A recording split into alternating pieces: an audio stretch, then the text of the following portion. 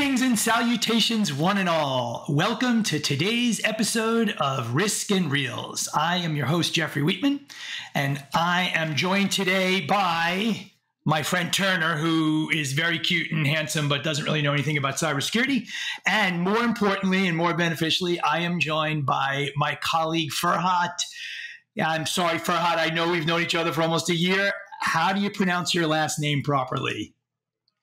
Well, the proper pronunciation of my last name is usually never mind in English because it is so difficult to pronounce that. But in Turkish, we say Dikbiyik. Dikbiyik. Okay. So you are the, I don't know if you're a Star Trek fan, but so you are the Mr. Spock of Black Kite, right? Where Spock has a name and apparently no one can pronounce it properly. All right. Awesome. So Ferhat is our head of research at Black Kite. He has been here for 5 or so years, which is almost as long as the company has been in existence.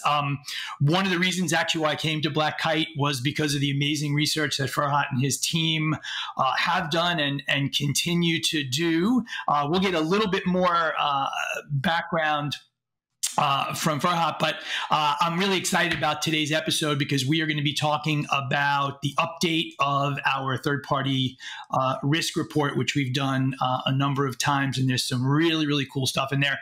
But I will let Ferhat explain that to you. So before we jump in, Ferhat, I think it might be cool for you to share a little bit about your background. Where'd you come from? I mean, I know your background is super cool to me, but I think the audience would be interested to hear sort of how you got in the seat you're in now. Thank you. First of all, thank you for hosting me, Jeff. It's really an honor to be on the program with you. And as you know, I'm the head of research at Black Kite right now, but I worked on risk in general for more than 15 years, and cyber risk especially for more than 5 years now. And during my PhD at UC Davis, I worked on disaster risk on telecom networks, but the disaster including the cyber attacks as well, because sometimes cyber attacks become a disaster as well, right? So after the PhD, I was an assistant professor in computer engineering before joining the Black Kite. But then I realized that there are more things to do on the practical side as well. So I joined the Black Kite. So I have both a scientific and practical mindset on cybersecurity. And the research team that I manage in Black Kite consists of cybersecurity researchers and data scientists. They are all together closely monitoring the data breach, ransomware attacks, and cyber incidents on a daily basis. So that provides us a great insight on how to reflect these trends in our research articles, on our knowledge, and parameters that we use on Black Kite platform. So you have a PhD, so we actually should be calling you doctor. Well, yeah, you can, but I wouldn't prefer. It creates too much confusion about MDs. So I should not come into the office and tell everyone that they should call you that. Okay, awesome. So as we always do on the program, we start off talking a little bit about movies, and I'm going to ask you a question that I think will be unique among all of our guests. So Ferhat is from Turkey originally. So what is your favorite Turkish movie, or rather, what Turkish movie would you love to see be remade in the U.S., in Hollywood, and why? Okay, so it's kind of a random question. Well, if I think about that, it would be definitely Eşkıya, which can be translated as The Bandit. So it's a very classic movie in Turkey. Everybody loves that. It's about a famous 60-year-old bandit trying to adapt a new world after being in prison for decades. So it is quite amazing because it shows how you can adapt a new world with all the corruptions and all the other things that you see, how you would react to that after becoming in prison for so many years. So it's a great movie, and I would like to see that to be remade in Hollywood. How old is the movie? When was it made, approximately? It is probably 1995 or 96, somewhere around that. Okay. All right. And you said he was a bandit. So was he like a bank robber, a car thief, broke into people's homes? So it's like in the rural areas there are bandits in the mountains. So he just cuts the way of the passengers getting the money from the rich ones and giving to the poor ones, kind of. It's like a classical Robin Hood story in the past. But when he released, he realized that the crime world become very corrupted and there is no honor at all. So he fights with them. So the phrase we use in the States, which you may be familiar with, there is no honor among thieves. Yeah. There's no honor among thieves. Right. Awesome. So do you know whether it's been either dubbed or subtitled? Because it sounds interesting. I love those kinds of stories. I'd love to check that movie out. Yeah, probably it is subtitled because that was so much success that in Europe, several countries also played that movie. So there's a subtitled version, I believe, not about the dubbed version though. Okay. All right. You know, the problem is when my wife and I watch movies, she works. So subtitles are always a little bit tough because she's looking at her computer and then she looks up and doesn't remember what happened. So maybe that'll be one I'll check out with my daughter. So I have to be honest with you, when we were prepping, I did a little bit of research, and I had no idea how prolific the Turkish movie industry is. There, I found a list, the top 200 Turkish movies of all time. So that's actually pretty impressive. That industry's there, and I love. Personally, I love watching sort of the different cultural take, and I'll definitely check some of those out. So, all right, awesome. So, not that I don't enjoy talking to Ferhat on a regular basis, but part of the reason why we had Ferhat as a guest is because Black Kite just released our new third-party risk report. We've been doing it for a little while, and I'll let Ferhat give you a little bit of background, but when was the last release, and why was the determination made that this was a good time to do an update? So we release this report every year. I think this is the fourth time that we do that. And every year we learn a different thing. We learn new trends, what is changing. And, this report, like the previous ones, is the result of a collective effort of Black Kite researchers and focuses on what has changed in 2022, for better or worse, compared to 2021. So the data breach caused by third parties is an important factor that all the cybersecurity professionals are really interested in. But every year we see some sort of change in the threat actors' behaviors or the industries. Especially during the pandemic, we see lots of change until now, and now we see new trends and everything. So we will keep doing these type of reports every year on an annual basis to understand these trend changes. Okay. How much work goes into it? So how long does it take from the time you say, all right, we're starting the new report until it actually gets published? Yeah, well, as I said, we monitor all these things on a daily basis. So we collected database caused by third parties, from cybersecurity news outlets to dark web to Telegram channels and other Black Kite sources, created multiple times by experts for correctness and consistency. And when we look into these, these are disclosed by the companies, but the attack might have been happened maybe 4 months ago, 3 months ago.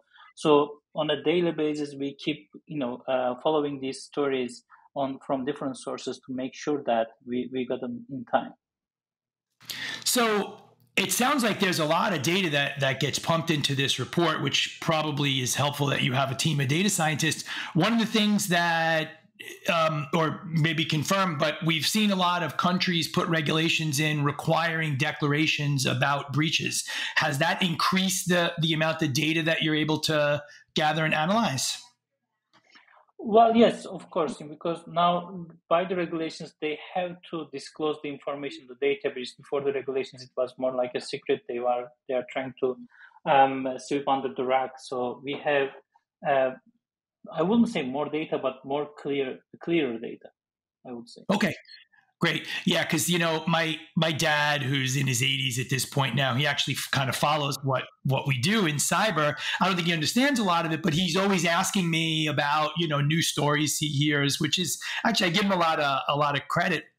But one of the interesting stories that's going on now is the SEC in the United States is actually going after a law firm whose clients purportedly were part of a bunch of breaches, and the SEC wants to know. So I guess they can validate, well, they said this, and this is actually the reality. So my guess is you will continue to get more and better data as we go forward. So, all right. So here's the big question, right? What's new in this report? What did you see that you hadn't seen before, or maybe got some new clarity on? Well, yeah, this year, what we see is that threat actors, especially ransomware groups, targeted less number of third parties to reach more victims compared to previous year. So it was kind of a surprising for me, because apparently this less is more strategy has worked for them, considering the victims, the number of victims in this year. So the adversaries, like, they select the most impactful vendors in the ecosystem to increase the attack surface. The most impactful vendors create what we call a concentration risk in a larger vendor ecosystem. And I think, and the data also provides the same insight, that IT and software vendors are top of the list of these threat actors. Because with the COVID, with the pandemic, most organizations, they start to use these IT vendors more and more, and there are some vendors who touch so many organizations that are very juicy for the threat actors. So among other risk indicators, concentration risk should be another critical metric for third-party cyber risk experts. Yeah, it's interesting you bring that up because Bob Maley, our CSO, and I did a blog a few months ago talking about concentration risk. And I actually had a call a couple weeks ago with one of my former colleagues about, we're seeing like a lot of consolidation in the cloud environment, which is forcing people to deal with more concentration risk. And you actually said something interesting that I think is worthy pulling on a little bit. So you mentioned that the third-party targets, there are less of them, but the attackers seem to be going after bigger ones. So they're going after ones that are supporting more companies. Are you seeing any differentiation among verticals? Because we know, right, so there are cloud providers that support everybody, but every industry has their sort of niche, right? So like financial services, for example, they use a lot of the same applications and the same providers, and the same is true in healthcare and manufacturing. Did you have data that sort of aligns with that? Is that what you're seeing as well? Yes, exactly. Especially the healthcare industry and the finance industry, like the top ones, because they share, a very common vendor ecosystem, right? Like, if you go internationally, you will see the same trend. Like in some countries, the finance industry use the same Swift vendor for the Swift operation. So those are very juicy targets for the threat actors, because by hacking those companies, they can reach out to more victims or obtain data for that belongs to more organizations. So it's kind of the digital version of the old thing. Years ago they asked Willie Sutton, who was a famous bank robber in the U.S., why he robbed banks, and he said, because that's where the money is, right? So why exert effort if you can get more value? Interesting. Okay. What are some of the top takeaways, 2, 3, 4 things that you think are like really stood out above and beyond the fact that they're going after these kind of juicier targets? I love that word, by the way. Any other takeaways, any things that kind of went, like that's interesting or new or hadn't thought about that, or that you found surprising? Well, I wouldn't say surprising, but we see the same type of industry, same type of attack vectors this year as well. So as a former scientist, I would give some numbers, I guess. But especially the level of breach impact and destruction almost doubled in 2022. This year we see that 4.7 affected companies per vendor compared to 2.5 companies in 2021. So even that says a lot about how the threat actors' behavior change on third-party attacks. And when we look into the attack vectors, we see that 40% are classified as the root cause is classified as the unauthorized network access. And to be honest, the unauthorized network access is like a better way of saying that, hey, we have no idea how the adversary got into the system, right? Otherwise, they will say that it's like a through a phishing or through exploiting a vulnerability and so on and so forth. But usually, the root cause is still unknown. Like for 40% of these attacks, we still have no idea how they get in after all this forensic investigation and everything. So threat actors trying to erase their tracks on the system as well. But we know that it is often through the exploitation of a critical vulnerabilities that leads to for instance, unauthenticated remote code execution. And every day there's a new vulnerability on a common product like Microsoft Exchange Server, and companies are still too slow to patch, probably due to a shortage of staff, shortage of intelligence, and so on and so forth. But the good news is we see that nearly half of the attacked vendors improved their cyber ratings after the incident. So in Turkey, we have a saying that one trouble is better than 1,000 pieces of advice. So after the breach, we see like improvement on these vendors, which is some sort of good news, I guess. Yeah. So it's interesting you say that. One of our other guests, my friend Jason Street, who is a pen tester, we were talking a little bit about sort of his success, and he goes into the same companies year after year, and he says he feels he's more successful when the second time he goes in and he can't get in, because then his customers are learning and they're getting better. So there is some hope on the horizon. You think people are actually doing a better job? I mean, you mentioned patching, right? Patching is a problem we've been trying to solve as long as I've been around. Yeah, exactly. Any big surprises? It sounds like it's a lot of, I don't want to say more of the same because I think that minimizes it, but any really big surprises, anything that kind of jumped out that made you go like, wow? Well, after last year's research, honestly, I was expecting more vendors targeted, but we see that it is not the case. It is more victims, but less vendors. So it was kind of a surprising for me. I wasn't expecting that, but it seems that the threat actors learn how to target wisely. So that was a big surprise. But other than that, I didn't see like any other surprises. So they're moving away from kind of throwing stuff against the wall and hoping to see what sticks to actually thinking about it. So do you think that's a hallmark of the money and the fact that there's organized crime? I mean, you and I have talked about, these ransomware gangs essentially are becoming unicorns, right? They have customer success teams and support and sales. So do you think it's because people are getting smarter, or maybe are they just getting lazier? Well, threat actors are getting more intelligence, I would say. I wouldn't classify it as smart or not, but they have enough money to obtain more sales intelligence. Like they're using the sales intelligence tools like ZoomInfo or something like that to understand these all vendor system and structure. So they can pinpoint the most impactful vendor inside the industry ecosystem. Okay, awesome. So what do you see as sort of the short term? So this is actually going to be sort of a two-part question. So first is, what do you think is going to change going forward? So you mentioned that people are getting better. Hopefully that'll can continue. But coupling that with the fact that I know no one wants to say the R word, but we're certainly at the precipice of an economic adjustment, whatever, we talked a lot about that when we did our strategic planning a few months ago.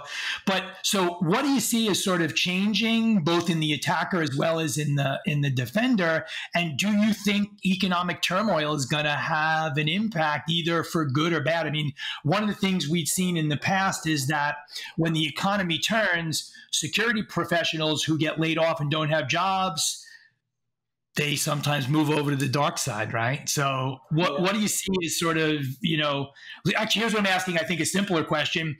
What do you think the 2023 report's going to tell you? Okay. Well, yeah, I don't want to be the guy who gives predictions that will not become a reality. We have enough of those people anyway. Well, But scenario predictions, we'll cut this thing back up and we'll take them out. okay, but I would say that we will see ransomware, because I can see that ransomware does not go anywhere in the near future, right? The ransomware groups will target the vendors more and more in 2023, and especially the vendors that store critical data of their client organization. We see that in the past, like the Black Kite ransomware group threatened Apple with a schematic of the next generation MacBook that they obtained through a manufacturing vendor in Taiwan.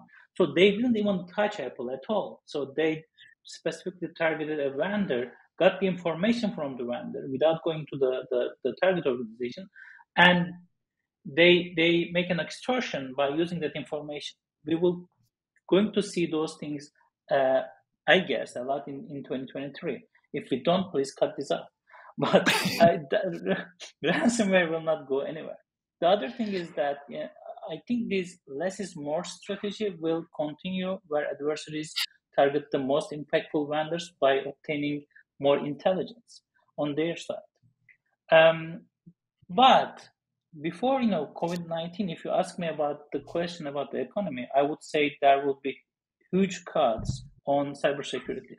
However, the remoteness and the increased digital transformation during the pandemic have made it very difficult. So digitally, the companies are so intertwined and reliant to each other.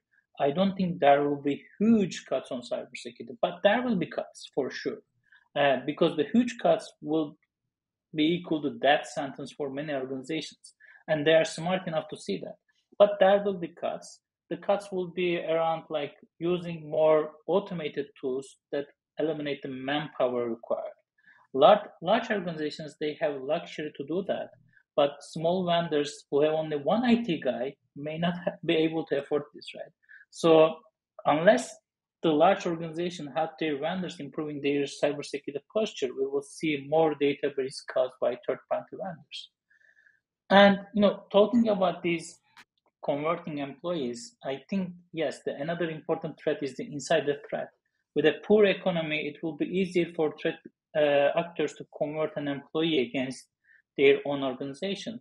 And in fact, in this cybercrime business ecosystem, some threat actor groups make millions, even billions. As we talked earlier, they are like evil startups trying to recruit people inside. So I think the insider threat will be another important topic that we will be discussing in the next year. All right. You know what? Maybe we'll have you on in a further episode. We can do a deeper dive. But I like that. I like that I see a good title there for a movie, The Evil Insider. I like that. So maybe we'll do that. We'll do a joint American Turkish movie. So yeah, it's interesting you talk about cuts. So I've been, in cyber for almost 30 years at this point now, and we've seen the economy go up and down, and we see very similar things, right? IT gets cut, cyber gets cut, but not as much as IT. We see a move toward automation. And one of the things you and I spoke about the other day is a coming presentation we're going to be doing on artificial intelligence, right, as an enabler of automation. So for those of you watching out there and listening, definitely, start looking at some of those things. We know there's just this ridiculous amount of background noise out there, right? And we know not all of it is the same, and people need to focus on that stuff. So great. What are, people that are going to read this amazing report, what are a couple of suggestions you would give to the readers? What should they do? How should they act? Should they change? Should they shift investment in people, process, and tools? What would you suggest? If I were a CISO, for example, and I read the report, what would you suggest that I do as a result of all this work? Well, the number one message of this report is probably around the concentration risk, right? Concentration risk is something that organizations should look at collaboratively. They cannot do them by themselves. They need information from other organizations as well. Like, for instance, consider the healthcare industry, right? Most healthcare providers share the same vendor ecosystem in a region. It's not a secret. Threat actors know that. They will go after that common vendors. And because the threat actors also know that how valuable the patient information is, right? So the CIOs and CISOs, they should monitor their vendors in terms of cybersecurity posture, understand the likelihood of getting hit by a cyber attack like ransomware, but also understand the value of that vendors from a hacker's perspective, which is a quite important metric that they need to look at. Of course, they need first visibility around their vendor ecosystems and the common vendor ecosystems and so on and so forth. But if we can do that, if we can see that common vendors and the concentration risk and so on and so forth, we can better prepare attacks like this one that we see in 2022 report. All right. And I think healthcare is an interesting example, because for years, when you spoke about cybersecurity in healthcare, the answer was always HIPAA, at least in the US. And one thing we know is HIPAA is not all about security, and people are HIPAA compliant and not necessarily very resilient. And I think that, to kind of maybe paraphrase a little bit of what you said, organizations should be focusing more on managing their risks and identifying where they are. And I think historically what we've seen a lot of is, well, where do I get the attestation, the audit? Where do I get to sign off? And we know that that's not the case anymore. I had a call with one of our salespeople and a prospect a few weeks ago, and I said to him, look, 5 years ago, you were better off not knowing about something than you were about knowing about it and not fixing it. But that's not true anymore. Not knowing about it is not going to get you out anymore. And the standard of due care keeps going up and keeps sort of pushing more requirements. And I think the concentration risk, that to me is going to get worse, even if the defenders do a better job. Because if you have 20 cloud providers that do something now, and next year there's only 8, you can't really do much about that. What do you see an opportunity maybe for,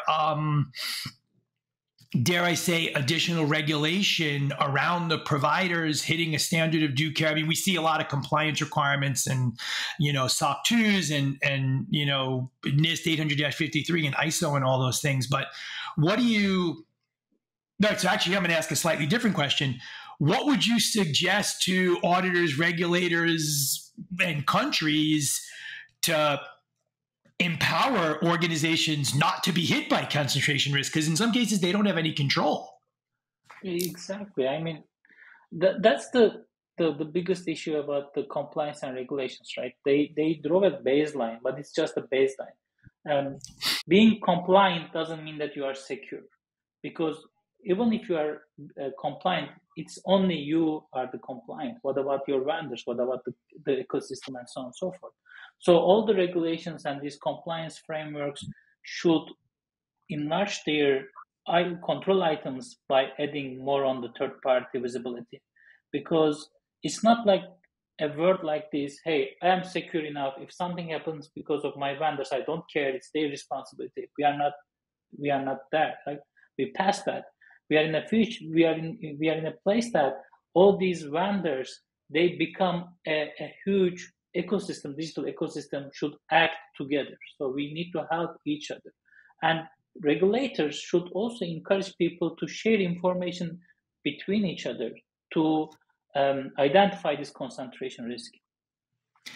I love that. Information sharing is so important, and it has been so difficult. Every conference I've been to in the last 10 years, they always talk about public-private partnership. But, you said something interesting, which I talked about with Bob Maley when we spoke.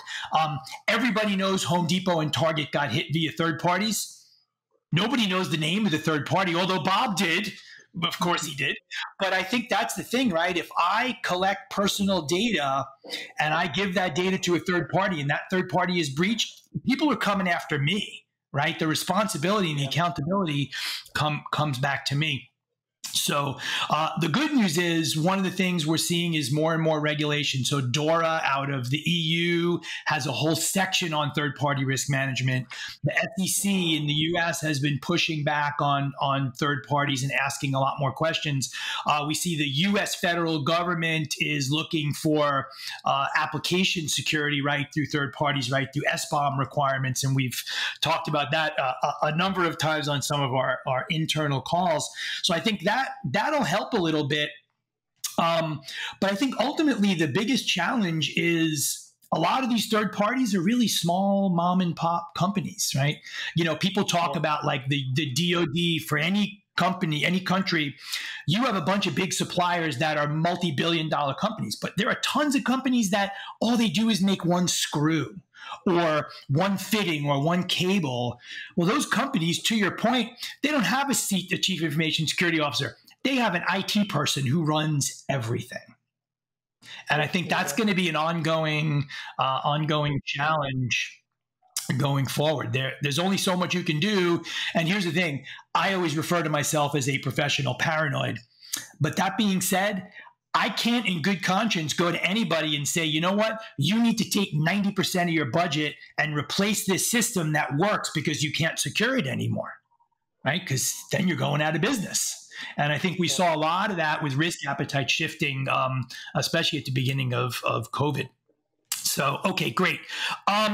So we're getting toward the end of our time, and we could probably talk for hours, and we probably will at some point in the future. But I think maybe the audience might be interested.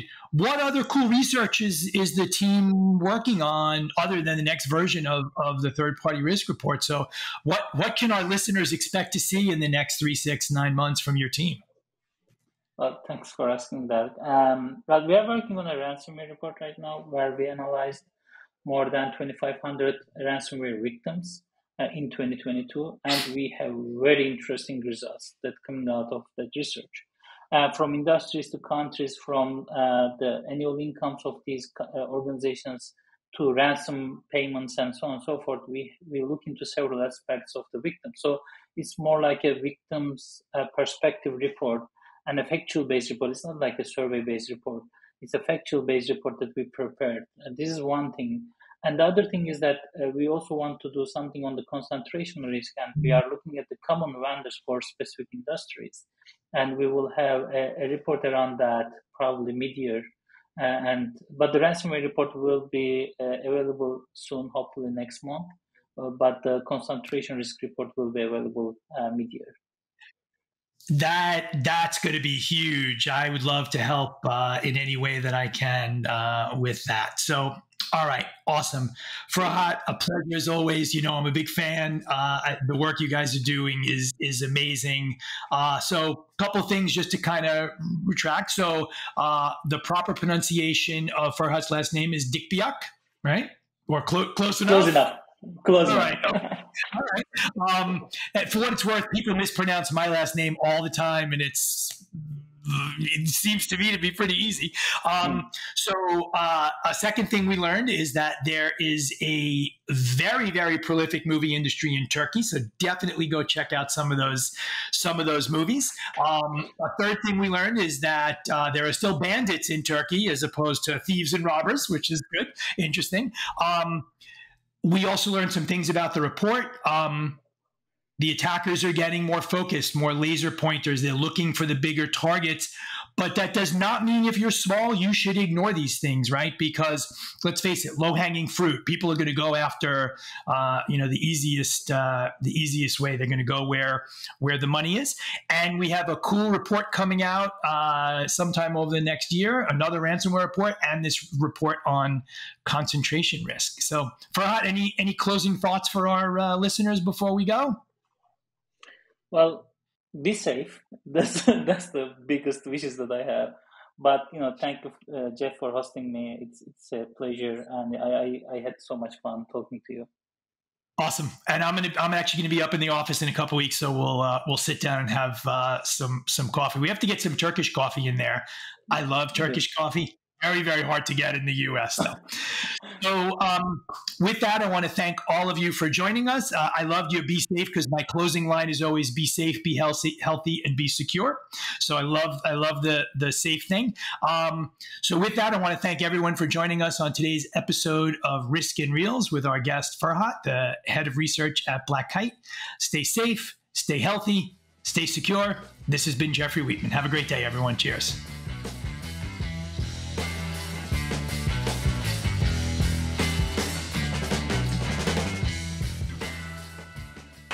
Thank you for listening to Risk and Reels, a cybersecurity podcast. Be sure to follow us on Apple Podcasts, Spotify, or wherever you listen to riveting 30-minute conversation about movies and cybersecurity.